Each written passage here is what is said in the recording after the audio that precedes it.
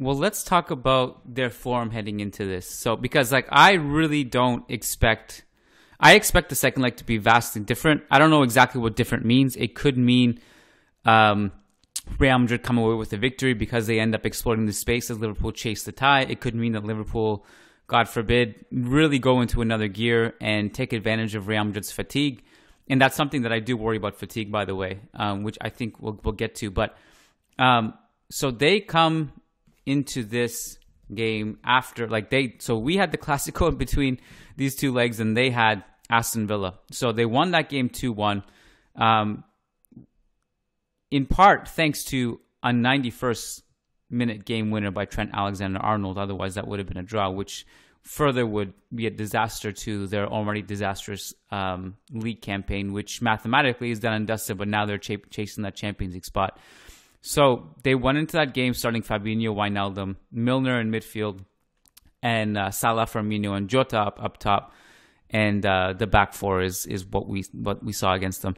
So how much of that do we care about? Do we care about anything from that game?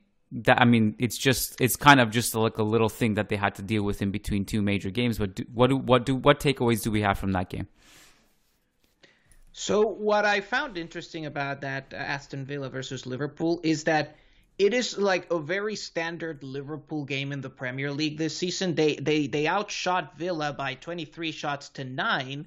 They were the ones dominating, keeping the opponent in their box and everything. They had the better chances. But who scored the first goal? It's Aston Villa because of an isolated incident involving Liverpool's back line. And this is, to me, kind of the theme with Liverpool this season. Even if they press you well, even if they create chances, there's always that mistake in the back line that leads to a goal. So, and this is the way I kind of visualize this return leg. Like, even if Liverpool managed to outpress and outscore Real Madrid, it's hard to see a scenario where Real Madrid doesn't score with this back line, at least one. And one is kind of all they need. So at least the Aston Villa game kind of showed that, yes, that Liverpool is still there. That Liverpool that will still concede the odd goal despite dominating is still there. The other things that I noticed, I was hoping to see a bit more of that 4-2-3-1 that we saw versus Arsenal, and didn't really get to see it. It also just gives me an insight of like who will start on Wednesday, because Mane was rested against Villa. So at this point, Jota is the most dangerous forward in Liverpool's line right now. Salah will start because Salah and Mane is rested. So I kind of expect those three to start.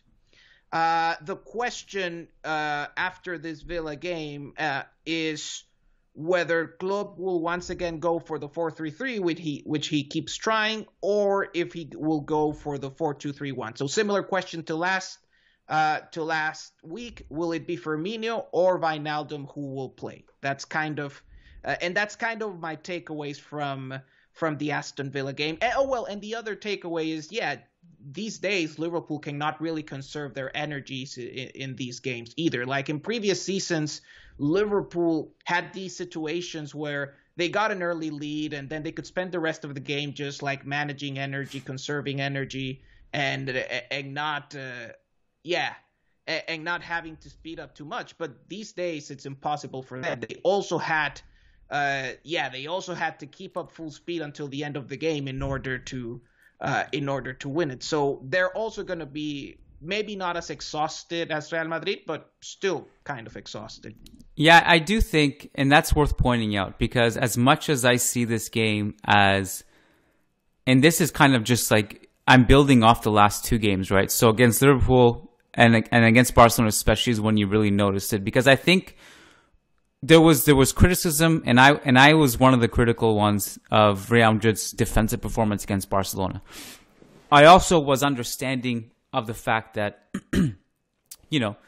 everything after the game that Zidane was talking about was like fatigue, and like we were just done, we were toast, we were gassed. And there was also the rain factor and like all that. So I will be a little bit lenient with like some of the amount we let Barcelona's runners and cutters just go between the lines and have freedom and get the ball in these dangerous positions. We didn't really do that against Liverpool. We were much better defensively against Liverpool, but we allowed Barca those avenues. And I worry that, if fatigue is the excuse, we're not magically going to be more energized for the Liverpool game. And we also have further injuries now. But so I kind of in my mind, I'm preparing for something like we're going to cede possession. Phil put that interesting statistic, Phil Katrumilidis. I don't know if you saw it on Twitter, Jose, but he tweeted that this was the game against Barcelona was Real Madrid's deepest line of the season. I think it was something like, I'll look it up really quick. But on the flip side, it was also Barcelona's highest line of the season. So Real Madrid played deeper than they've had all season, and Barcelona played higher than they had all season. And it was just part of that can be explained by just a lot of fatigue. Real Madrid are putting a lot of mileage on key players who've been playing a lot due to injuries, but also due to the fact that those starters are in form, and because you have to win all these games you're playing against. So Zidane really wants to make sure he comes away with all 3 points. But I don't know if that's magically going to get solved against Liverpool. So I kind of envision this being Liverpool's going to get possession in Real Madrid's half. If Thiago plays from the start, and especially if Firmino plays, I thought they were actually lacking Firmino's presence against us in the first leg. Especially if he does play, then I think they'll even have more control in our half. And I think we're going to rely on, the kind of 4-3-3 scheme with Asensio and Vinicius on the wings. I wonder, Jose, and you brought up a good point, the Aston Villa thing is Aston Villa scored first despite being dominated. And I'm not saying Real Madrid get dominated and score first, but there is a scenario where they don't see much of the ball, but they will punish Liverpool in transition, like they punished them in the first leg and also against Barcelona. But so do you see the game kind of heading that way, if you had to guess?